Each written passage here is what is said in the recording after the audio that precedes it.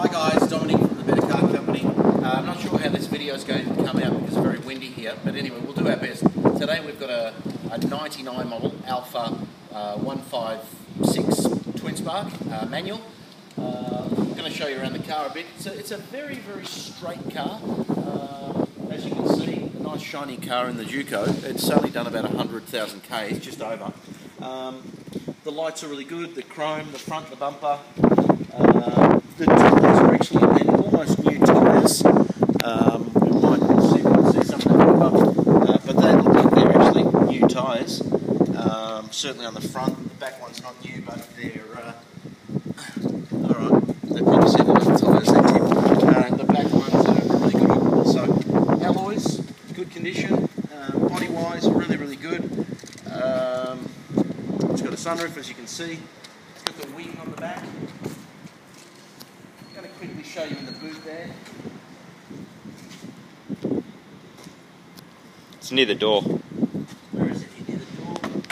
In and out of so many different cars every day, we forget where all the knobs and buttons are. Look at that. Boot struts are fine, holding the boot up. Let's have a look in here, Tim. The spares there with the jack, all the bits and pieces. It's pretty good inside. They've got a very big boot, and you can see down there, it's got the thing for your skis or long items you can put through. It folds down. Okay, as we said, a 156 twin spark. The wing, a few little tiny marks. There's a graze there which has been touched up, but you're not going to worry about it. The car's a very cheap car. It's going to be priced, be the cheapest on the market again, like always. All of our cars. A few little marks there, but my detailer, I have taken it to the detailer. We didn't detail it, but he's seen the car and he said to me that he'd get 90% of those little tiny marks out. Shall we have a look inside? Inside there, Tim. Leather's really good. Really, really good. As we said, we haven't detailed it at all. But look at that. It's a great car, and the roof lining's good.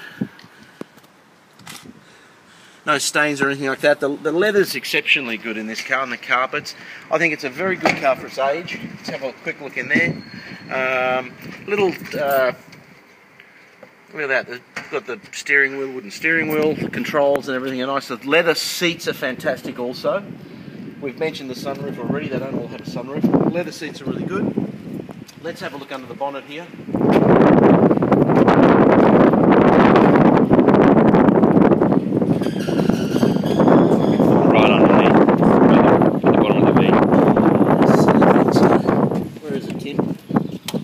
Doesn't look like the bottom of the V.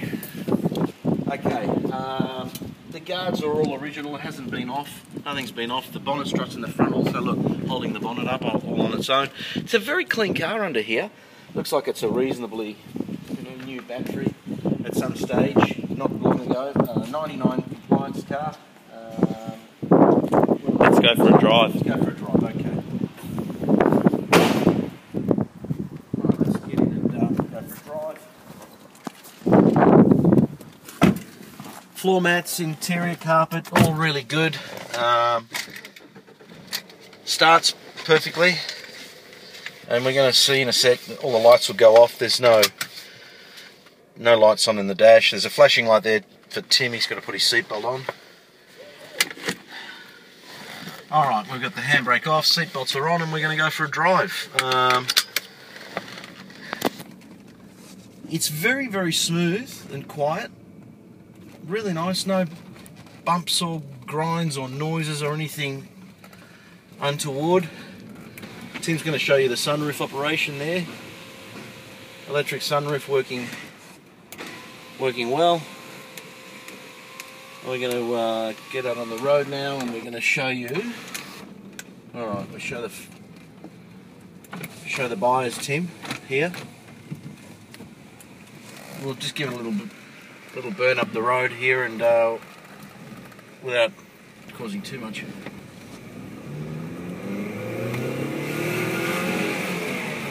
Look at that, beautiful.